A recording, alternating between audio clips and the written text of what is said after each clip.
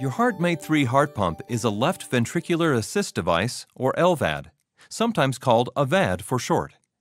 It helps your heart pump blood through your body.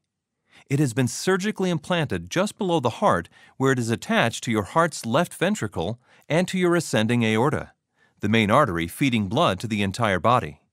The pump helps your heart by taking over the work of your left ventricle and pumping oxygen-rich blood to the body. The pump is made mostly of titanium.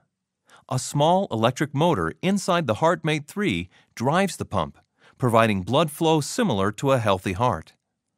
Although the HeartMate 3 LVAD is virtually silent, it is normal to sometimes feel the pump working. To power the pump, a tube called the driveline passes from the LVAD through the skin in your abdomen. The driveline consists of two cables, the pump cable and the modular cable. One end of the pump cable is connected to the pump, the other end exits your body. The modular cable connects to the pump cable at the modular inline connector, and the other end connects to the system controller.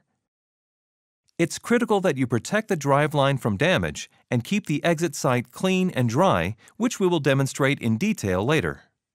The various power sources that run the LVAD connect to the system controller.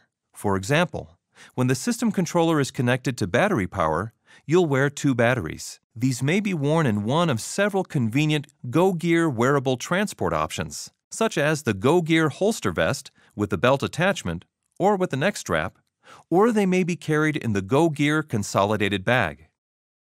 The system controller may also be powered by the mobile power unit, which is plugged into a wall outlet.